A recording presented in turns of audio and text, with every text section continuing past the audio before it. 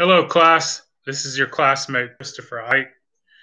So, the topic I chose for discussion board forum 3 was on Jennings Bryan.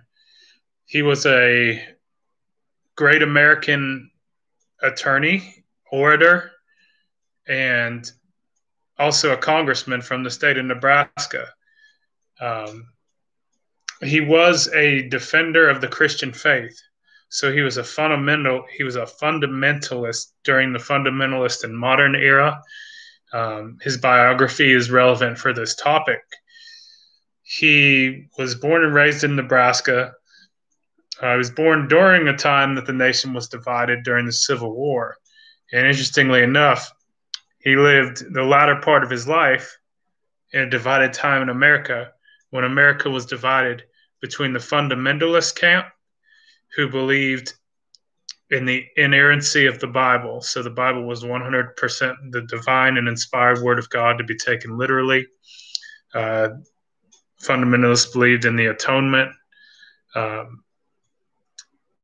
virgin birth, the bodily resurrection, the inerrancy of scriptures, and they also believed in the literal interpretation of the Bible and in Jesus's miracles as well.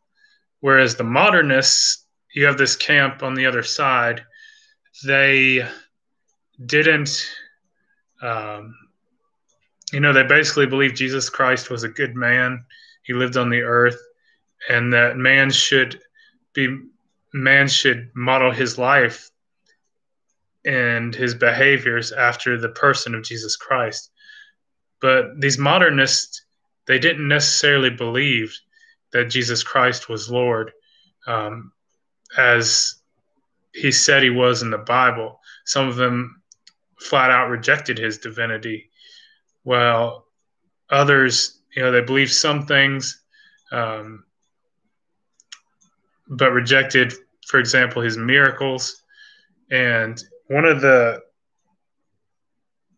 key definers of modernists, especially in the late 19th, early 20th century, were these new discoveries in science, and geology specifically, that, maybe people didn't view the biblical creation and the timeline of Earth as the Bible said it would be, as well as Darwin's theories of evolution and the origin of species and the descent of man. So basically, people during the time started to lean towards the theory of evolution and that it was true. And this became a problem for people within Christianity, especially the fundamentalists who wanted to believe that God's creation of Adam was beautiful and divine in nature, whereas these evolutionists believe that, okay, maybe this is true, but also Darwinism led to the creation of Adam, and that's what some of the modernists believed as well. Where Jennings Bryan comes in is later in his life.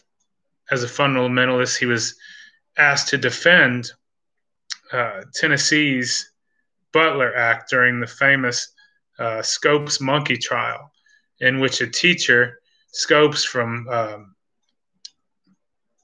Tennessee, he was defended in his teaching of evolution, because it was Tennessee's Butler's Act made it illegal at the time. The ACLU and attorney Clarence Darrow, who, by the way, was an agnostic, some people say was an atheist, which was very uncommon at the time in the United States. He unsuccessfully defended Butler, and Jennings Bryan upheld the Butler Act, and so Scopes was fined $100 for teaching it. The significance of Jennings Bryan was he led the later defense, especially among Christian churches in the 20th and 21st century, He was an inspiration for many.